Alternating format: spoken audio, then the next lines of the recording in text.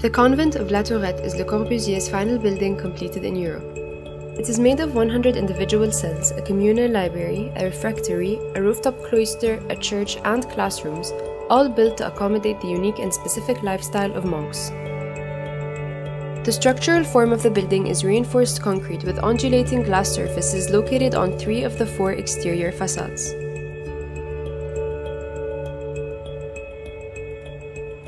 The concrete interior of the church is given a spiritual essence through its use of natural light and strong color, both selectively and carefully placed.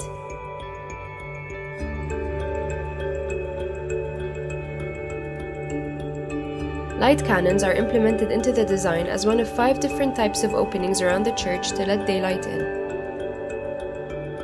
Learn more about the project on ArchDaily.com.